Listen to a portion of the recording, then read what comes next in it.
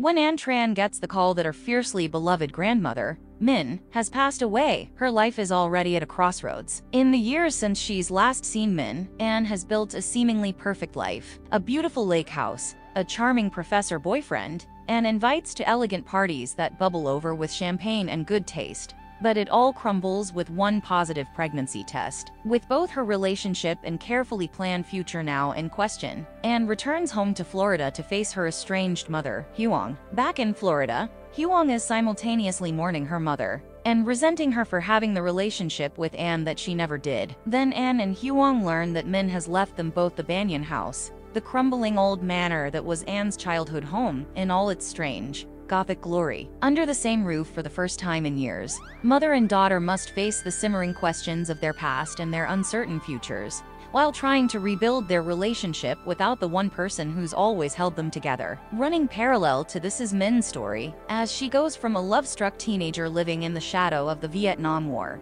to a determined young mother, immigrating to America in search of a better life for her children. And when Anne makes a shocking discovery in the Banyan house's attic, long-buried secrets come to light, as it becomes clear how decisions Min made in her youth affected the rest of her life and beyond. Spanning decades and continents, from 1960s Vietnam to the wild swamplands of the Florida coast, Banyan Moon is a stunning and deeply moving story of mothers and daughters, the things we inherit, and the lives we choose to make out of that inheritance.